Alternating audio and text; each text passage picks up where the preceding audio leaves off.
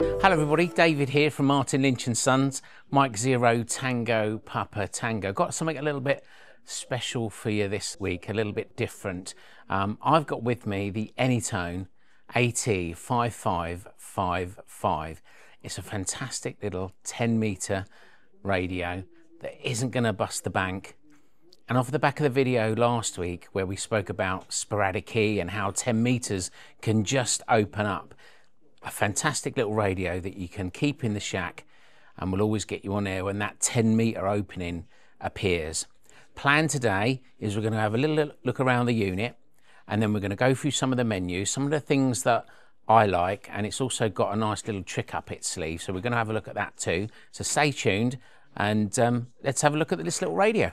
Okay, so we've turned it round and we're just going to have a look on what's on the front of the 5555. So this is your on and off button, dead easy, rotary button. It's also your volume as well. Now you can see while I'm moving the volume button, right down here, it will switch from 5555N to tell you what's happening. So if I turn that, you can see it says vol for volume. So we've got volume adjustment.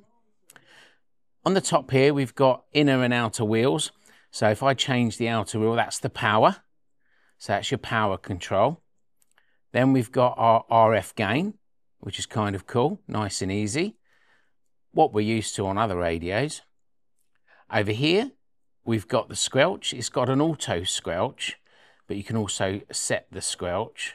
So I normally have that off because I don't use squelch. Sometimes it's handy to use it in FM, but on SSB, I like to hear what's going on. And then we've got the inner one here, which is your clarifier. So nice and easy. Right on the front of the panel, we've got our main menu. We've got a mode, TSQ, DW. We've got our 10K step. We've also got a noise blanker. I had this radio at home for a little while, and I was playing with it on 10 meters, and the noise blanker was actually pretty good. When you look at the price point of the radio, it was really, really good. I was surprised. We've got our scan and skip. So once you've programmed it, and it's really easy to program. And then you've got your memory, how we store the memories into the banks. And now those banks are here on the right hand side. You can see we're in E at the moment, and we've got banks of 40 channels or storage spaces in there, H, I, J. So plenty storage to put our favorite frequencies in, and to put them in, it's simply a press and hold. Now hopefully we'll have the programming cables on the website very soon, so that'll make it even easier for those that want to program it. I didn't program this. You can use this dial pretty much like a VFO, so you can just scroll along to your frequency. The other great thing about this, if we push this button, you will see that it starts to flash, and as I press it again, it will move along, and then that allows me to quickly adjust the frequencies in larger steps. So I think the steps within this radio is 100 hertz, then I think it's 1 kilohertz, and then it goes upwards from there. So nice and easy to use, easy front screen, very visible. So you can put this, comes with a bracket, so you can put this underneath the shelf or something and just have it scanning through 10 meters. We've got 3 meters on here, which is also quite cool for, again, a small radio at a good price. We've got the signal strength, we've got power, and then we've got the SWR. This unit does have SWR protection. You can turn that off and on. I can't see a reason why you wouldn't turn it off, but it does have SWR protection. Upper sideband, lower sideband, FM, CW. So it covers the lot.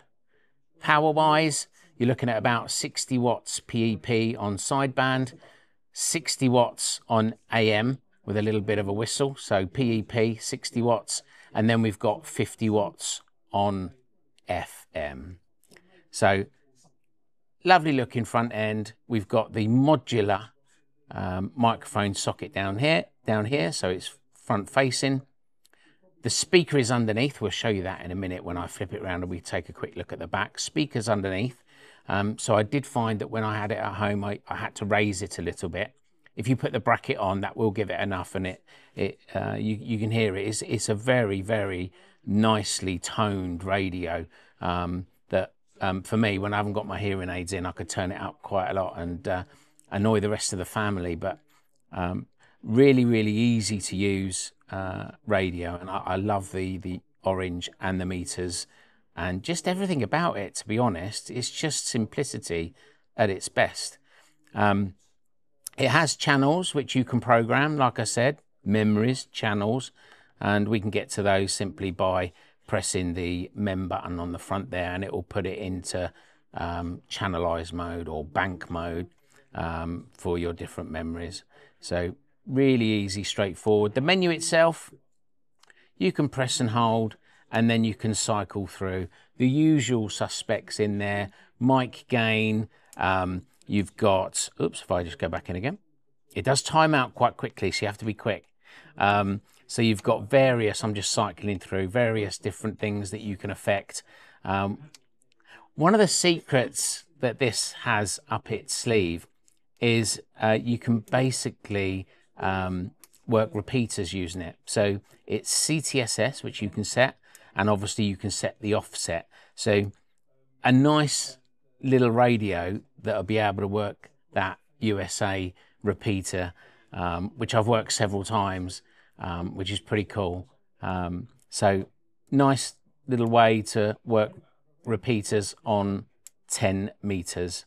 And as I said, easy to use out of the box. Just get it, plug it in, and away you go, and you can start scrolling through the band and just listening for that opening. As we said last week, you know, every now and then we get a nice little opening on 10 meters, and what a handy little radio to have in the shack, ready for that opening. Let's flip it round and we'll have a little look at the back, and we'll also have a little look inside so you can see just what it looks like inside. And yeah, very, very good quality board in this one. So let's take a look at that now. Okay, so we're looking at the back now. You've got a nice big heat sink. As I said, this does 50 watts on FM, so it is going to generate a wee bit of heat, and 60 watts on sideband. Nice and simple. We've got an SO239 to connect our antenna. We've got the power cable. It's supplied with the power cable, as you would expect. We've got an external speaker socket. Now, the programming cable right there, that is not for being able to do FT8. So you can't use this to do FT8 by connecting it to a computer. I was able to do FT8 using this, and I was simply using the microphone pickup on the computer itself. So I was able to decode. Okay, so you can decode if you want to see what's going on FT8. Then we've got the PA, which is quite typical of these cheaper radios, where you've got a little PA that you can plug in there. So that's the back of it. Nice and simple. As I said, I keep using that word simple because it really, really is. Let's have a little look inside to see what that PCB board looks like. Let's do that now.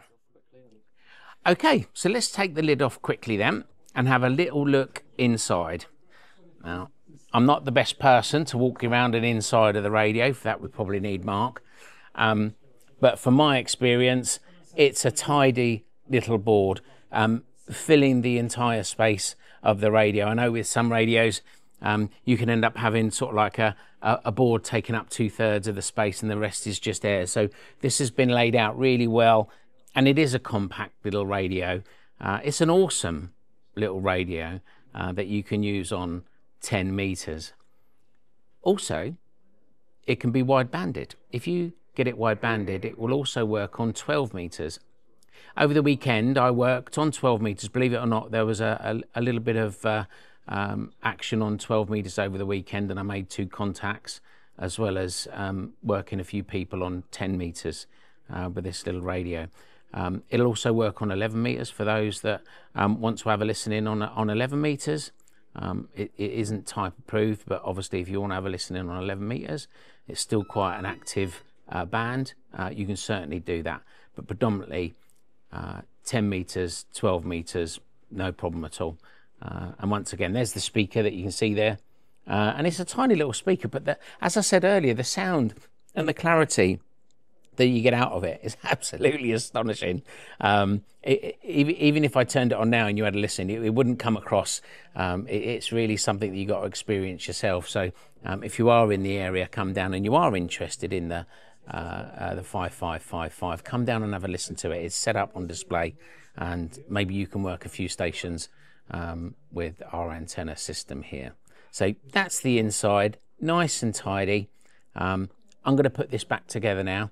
And then we'll finish off with some notes, some comments, and my thoughts, overall thoughts about the AT-5555. Okay, so we've got it all back together. So here are my final thoughts of living with the 5555 over the weekend. I really do. Some of you might turn around and say, Dave likes everything, but I really like this little radio, and I had a lot of fun with it over the weekend. I like the fact it's got a little bit of go in it from a wattage point of view. So again, we got 60 watts SSB, we got 60 watts AM, and then we got 50 watts FM. And I did a little video, and you should be able to see that now. And the results, that was a Palstar AT2K I was using there to measure it. So it was doing exactly what it says on the tin. Easy to use. The screen, fantastic to see in a dark shack. I just had this up on the side. I set my frequencies that I wanted it to scan, and it was just scanning and picking up, and then that's how I got my QSO. So in the box you get a lovely bracket, you get the microphone, you get the radio, you get the power cord, you get everything. And for a radio that's sub £200, that's going to work on 10 meters, 12 meters, and 11, you're going to be able to listen on there. Absolutely perfect. So check it out. It's on our website now. And yeah, if you've got any questions, leave them in the comments. Give one of the guys a call here, or come down, have a cup of coffee with us and operate the AT-5555. So whirlwind tour, but a worthy one. And I'll catch you next time. Take care. Bye-bye.